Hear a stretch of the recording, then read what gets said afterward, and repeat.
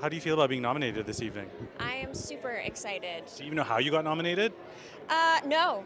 I'm excited. It's a show I'm really proud to be a part of. It's Dirk Gently's Holistic Detective Agency, and it's starring Elijah Wood and Sam Barnett, and it was just a really cool project to be a part of. So. How did it go when you got that role? How did you find out? Oh my gosh.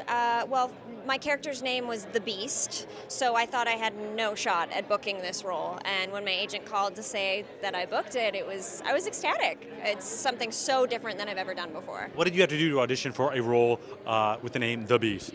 Well, they said that this character doesn't speak English, but for the purposes of the audition, we have a monologue that was kind of broken English. Okay. She walks like Gollum and talks like an Ewok. Those were my notes. So then how did you prep for that? I crawled around like a monkey, and I found a very strange voice, and I just went for it. I accidentally drooled on myself in the first audition, but I think it worked. How many rounds of auditions do you have to do? Two. That's yeah. it? You got the role after 2 auditions? Yes. Oh, girl, you're good. So then, that's the role probably you're most known for.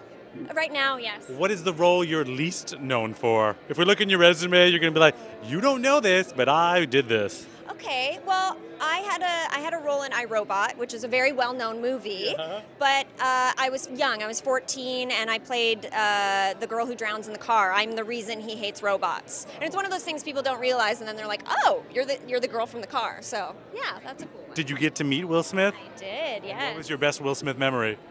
He played a prank on my mom. What? What did he do? Well, they brought me in. I didn't know I was going to meet him. They said, Emily, we just need you in the studio for a second. I said, okay.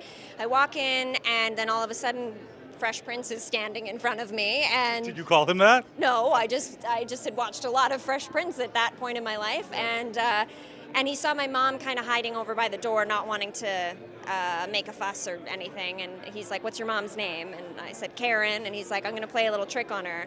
So he like pretended to have this whole meltdown about not getting the right coffee and was like being a total diva, and then was like, Karen Tennant, get over here, and wanted to just introduce himself. He was just a really nice guy.